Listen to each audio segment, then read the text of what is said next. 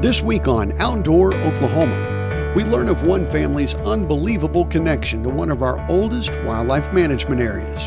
Then we take a look at a brand new education program that aims to give high schoolers more of a challenge. Right now on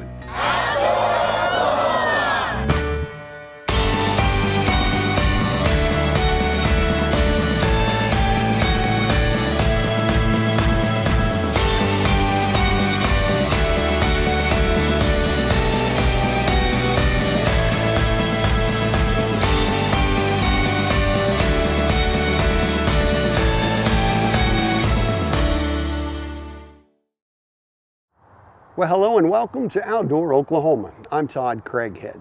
In 2019, the Wildlife Department partnered with some archery industry leaders to create a brand new education program for older high school students. It's called Varsity Archery, and we were there during the program's first state shoot in Tulsa. But first, we traveled to far northeast Oklahoma, about 30 minutes south of Grand Lake, to the Spavinaw Wildlife Management Area. Purchased in 1926, Spavinaw is one of our oldest WMAs in the state.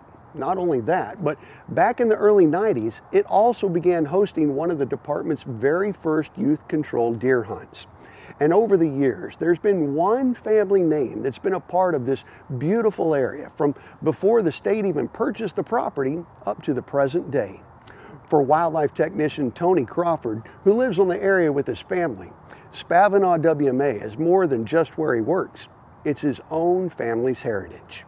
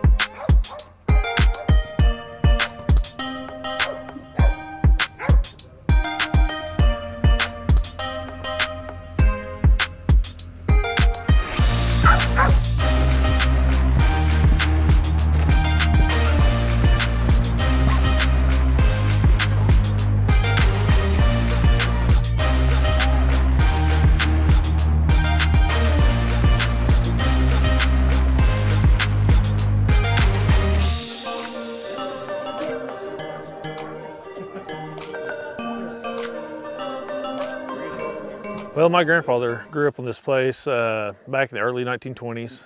Actually, about the same time the area started getting bought up. The Department of Wildlife started buying the property up in 1926. So it actually was established in 1944 as actually a state game refuge. My husband grew up over in Black Holler, and he walked to Kenwood every day to school. And he'd always, when we have time, we'll always come back over here and look it over, because he said, oh, I just love it over here. Dad, he would always tell me about this area over here that, you know, like most of the people back in, they said, well, we had to walk a mile or 2 miles in the snow just to get to school. And if you go down Black Holler and where they grew up at, and you kind of take the route that they went to the school, and if they had to walk in snow, they had a long walk. It's possible, but we're not for certain that that my grandfather's family did sell the property to the Oklahoma Department of Wildlife. Well, one of the cool things, they used to have what they used to call wood plot programs, and that's what I did with my dad and my grandpa. Actually, even my grandpa here too. Learned to stack a lot of timber out here, a lot of brush, cut wood, split, you name it, get it all hauled. As soon as I told them that I became an intern, they were just excited there. And I got to understand what the Department of Wildlife did then. And then when I got the chance to do an interview, that's when I was like, I got my feet wet, this could happen. So Tony first told me he got this job, it kind of, you know, it's probably a highlight of my life. What do you think he thought about his grandson now living here on the same property he grew up on? He thought it pretty awesome. But that was the year he got so sick too, and so. The Spavinaw WMA is about 12 miles southwest of Jay. It's about 14,300 acres. It's separated into 2 units. The game management area is about a little over 12,000 acres. The public hunting area is a little about 2,000 acres. We have actually 3 controlled hunts, actually 4 really if you say it right. There's actually an adult hunt, it's adult rifle, one's either sex and one is antlers only. And we do that actually on one weekend. And then we have a youth muzzleloader on another weekend, and then our final one is a youth rifle. On the youth rifle, actually both the youth muzzleloader and youth rifle, my dad, my family, they donate hats to the youth kids, and we've been actually doing it since about 2004. You know, when my dad passed away, he called me one day, he said, "Dad, what do you think about his youth hunt by honoring Grandpa by giving beanies or caps to the kids, you know, with my dad's name on it in memory of Opie?" And I said, "Well, that sounds like a good idea." Well, they name it after my husband, Opie, and so seems like I just felt like I needed to do something for the youth, so I started buying gifts and giving them away on the youth hunt. I think I might have missed 1 year, and enjoy it every year. We live in Claymore, Heber, Locust Grove. I'm from Choctaw. Guthrie, Oklahoma. Delaware. Ketchum, Oklahoma.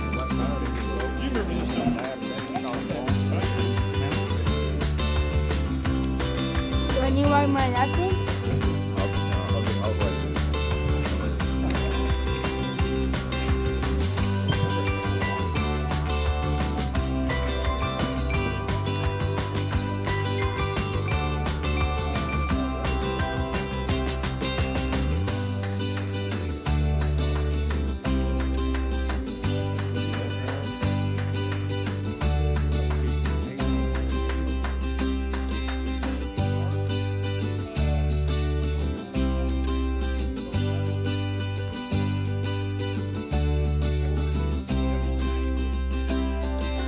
I guess all my kids, well, my boys was all hunters, and I like to go hunting, and I just like to do things for people.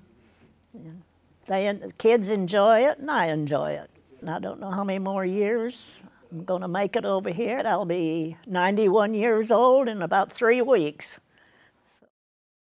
Heath and Raker, who was on the controlled hunt last year, Heath's wife, Jimmy Lynn, is actually a really good friend of my wife's. So we've always kept in touch over the years, and since our boys are old enough now to come on the controlled hunts, we keep more in touch.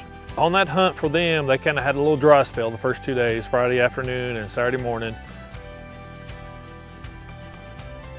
And then Saturday afternoon, down in what we call the Reno area, we actually had a few hunters come in and say, "Hey, we're seeing deer down there running around, chasing, and we're tagged out, so why don't you go down there and try it?"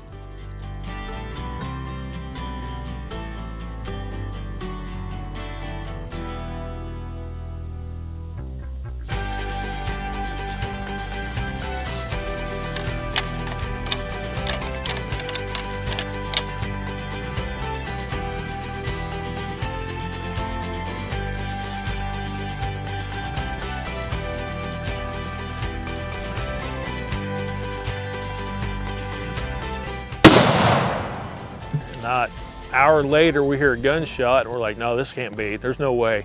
Sure enough, Heath rattled up a buck for him, dropped him, and it was just, you could tell the excitement from all the way from up here. We knew it was them.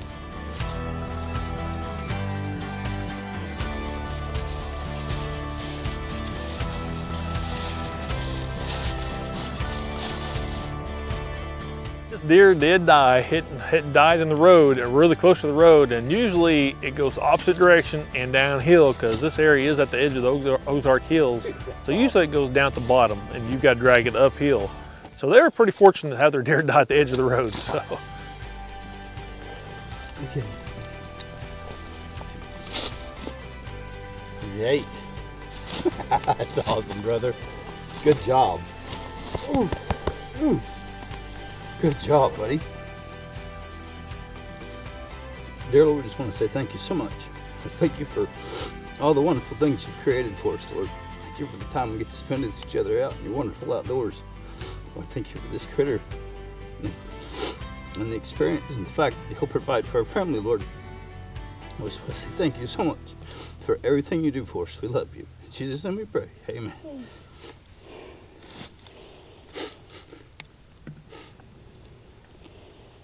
That's awesome, brother.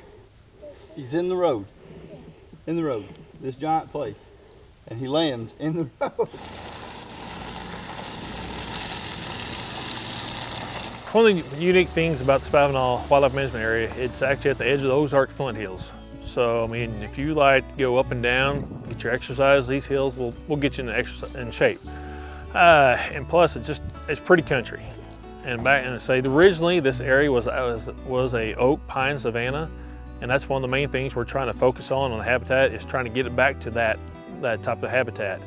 One of the greatest things with this job is actually to live on the area, and plus with my kids getting to grow up here, it's a 14,000 acre backyard, as my son says. And I mean, they go out and tromp around, and now we've got a horse, so now they're actually out there riding when they can be riding. But it's pretty cool to see that, like I said, several generations, we're actually going to be on this area. Pretty much as my kids, as they grew up here, they're actually understanding it more, that it's a pretty unique opportunity to grow up on a wildlife management area. If I went into coaching and teaching, my life would have been totally different. I'd have been focused on that instead of my passion. So I knew when I actually grew up with my dad out here cutting wood plot programs, I had the passion to be outside. So this was just what I fell in love with. Now, I would never thought Tony would be involved in this here. I thought he'd end up being a coach like me, but I'm glad he went in this direction, and him being a part of this kind of, adds the Crawford name back in here. I'm gonna say it's a blessing to have Tony down here and as a family member, and I just hope he continues probably till I'm gone, maybe. You know, it's hard to think about Spavinaw WMA without thinking about its inseparable connection to the Crawford family. If you've never been to Spavinaw, well, you owe it to you and your family to plan a visit to this incredibly beautiful corner of our state. And who knows, Tony may even have time to point you towards Black Holler, where his grandpa grew up. The Varsity Archery program first began in Oklahoma in 2019. After coaches and parents saw a need for kids who were wanting more of a challenge. And by the looks of the first state tournament that included varsity archery, well, let's just say it hit the bullseye. In 2019, the Wildlife Department unveiled a brand new archery program for public schools. The Varsity Archery program was birthed out of a need to provide high schoolers a more advanced opportunity beyond the incredibly successful Oklahoma National Archery in the Schools program. Our education coordinators worked hand in hand with industry leaders to create a pilot program. 35 Oklahoma schools, with a total of just over 500 high schoolers, were invited to be a part of the first year. And the first state shoot in 2020 that included varsity archery was a huge success. I was a National Archery Schools coordinator for 2 different states, and we always had coaches asking us, how do we take the kids to the next steps? How do we teach them how to learn this equipment without them having to go out and purchase a lot of equipment on their own initially, and they not understanding how it fits or buying the wrong equipment. So Dale Morrell from Morrell Targets and I were talking about that a long time ago, and he decided he had an idea to come up with a system that was just as universal as a Genesis bow, but was going to give these kids the next step, what they needed to learn. And so, as you can tell here with your program, we've had a lot of your coaches asking us that same question. They're really interested in what you're doing because they have these kids. NASPA's a great program, takes them so far, but they're hungry for more. And if we can give them that more information, it'll make them better archers and help convert them to target archers and hunters out there in the field. We're really fortunate to be able to see both sides of the fence and talk to the dealers and then the coordinators, and kind of over the years we've kind of come to realize that maybe that we need to do something to step up and try to take the kids on further with their archery experience. And we chose the Gen X because of the poundage rating on that bow, and it actually has a draw stop capability too as well. So it allows a student to learn in the classroom and actually on a bow that could be legal to go out in the field and go hunting with. So what we tried to do is make this bow as easy to use as a bare Genesis bow by creating some training tools and some fitting tools with it, and try not to use a lot of tools or wrenches involved in adjusting the bow. So we've eliminated the need to change modules and draw length. We eliminated the need to move peep sights up and down. The fitting tools allow an archer to practice before they actually put a bow in their hand with the release. And we try to make everything non-tool adjustable, so the only thing you need a wrench for is the limb bolts for the poundage. Everything else you can do by hand. So it makes it really easy in that classroom environment for a teacher to change bow between students. And the other thing we did with that is everything is recordable. So every thing that you need to fit the bow has a number on it, so that once you've fitted it one time to a student, they know their 6-digit code and they're able to grab any bow off the rack and go out and use that and fit it to themselves. My brother, he started working on it, and he developed a whole system with a bow and the sight and release and everything that makes it universal. One bow will fit everybody. And so what it does is give a teacher an advantage where they don't have to try to move peep sights and set up bows like a professional archer would be set up. But the way the equipment is set up, it makes it universal for everybody. It's really easy. It's a 6-digit code. Once we establish a 6-digit code, that kid has it for life, or until he grows the bow.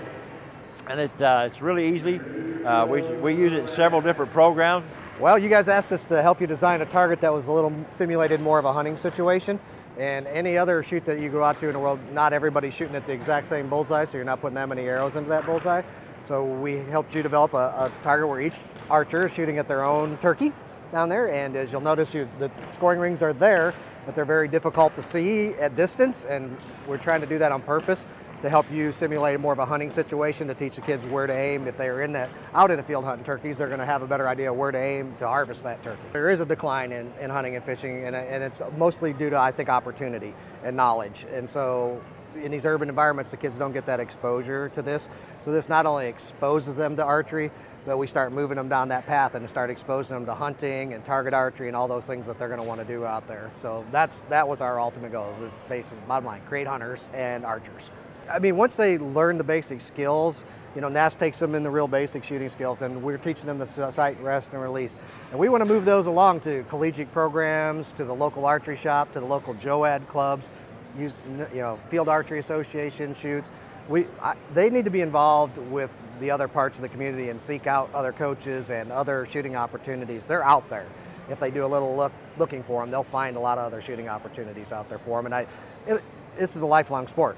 They can do this, I'm 60, they're in the 4th grade, and they can do this forever.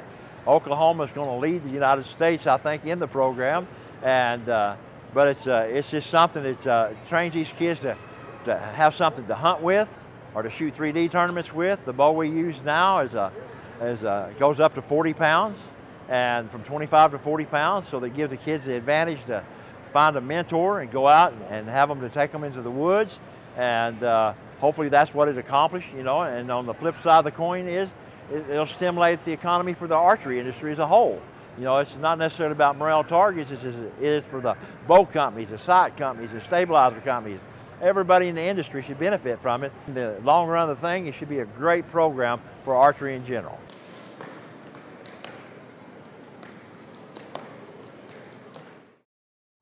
From controlled deer hunts to archery programs in the school and everything in between, there are so many opportunities to get your kids involved in our tremendous outdoor heritage.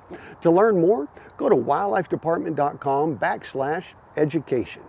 For everyone at your wildlife department, including the extended Crawford family, I'm Todd Craighead, and we'll see you right back here next time on Outdoor Oklahoma.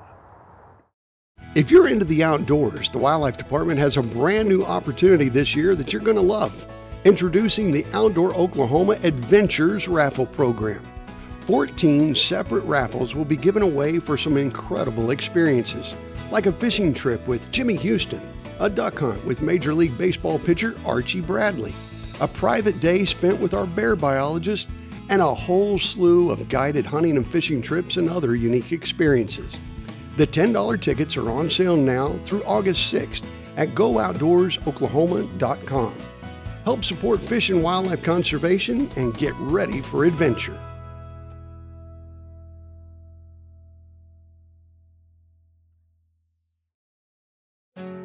Always do the right thing. Hi, my name is Elizabeth, and this message is for moms, dads, and grandparents. This is a toy. These are not. If you have children and as a family decide to allow them to operate an ATV, first make sure that they ride the right size ATV for their age. Always follow the manufacturer's minimum age recommendation warning label found on the ATV. Have them wear a DOT-compliant helmet, goggles, long sleeves, long pants, over-the-ankle boots, and gloves. Always supervise riders under the age of 16. And remember, you control the keys. Always do the right thing. To learn more about the 8 golden rules of ATV safety and how to enroll in the hands-on ATV rider course and free online e-course, visit atvsafety.org.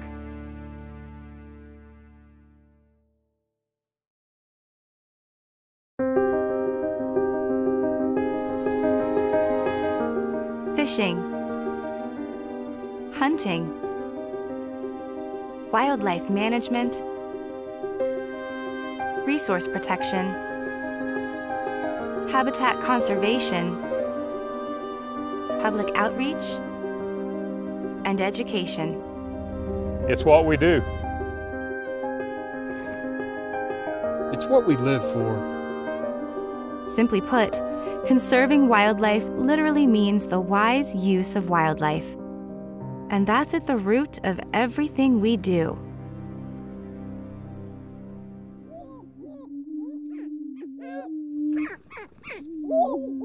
Oklahoma is one of the most species-diverse states in the nation. Making sure opportunities exist for hunters, anglers, and all those who appreciate wildlife is not only our job. It's our passion. We are your Oklahoma Department of Wildlife Conservation. From sunup to sundown, and sometimes all night long, the employees of our agency are relentless in their dedication to a job well done. The science behind wildlife conservation is constantly evolving, and our biologists are leading the way with groundbreaking and cutting-edge techniques that the entire scientific community benefits from. If that's not enough to make you proud, then consider this. We've been doing all this since our agency's birth in 1909, without using a dime of taxpayer money. That's because the Wildlife Department is designed as a user-pay, user-benefit agency. It's sportsmen and wildlife enthusiasts who pay the bill for wildlife conservation in Oklahoma. Revenue from the sale of hunting and fishing licenses make up the majority of the agency's budget. There's also another unique way that outdoorsmen contribute financially. Each time someone buys a gun, ammunition, fishing equipment, or fuel for their boat, a small portion of the tax they pay at the register is used for wildlife conservation. But hunters and anglers don't just contribute financially. A long time ago, we recognized that sportsmen are our most effective management tool. Shaping regulations and making sure everyone complies to them has played a major role in bringing many species back from the brink of extinction to unimaginable numbers.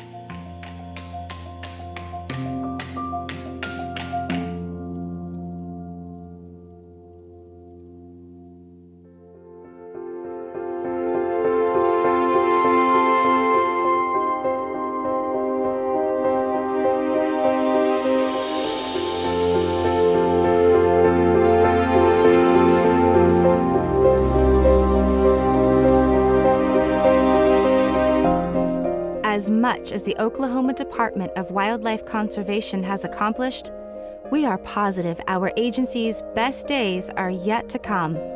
You can see it on our faces. You can feel it with your hands. And you can hear it on the landscape.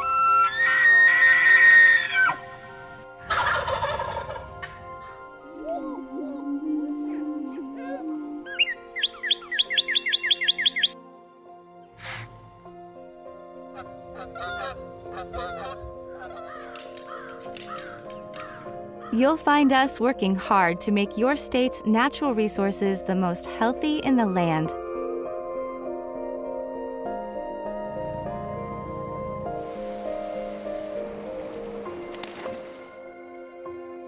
We are. We are. We are. We are your Oklahoma Department of Wildlife Conservation.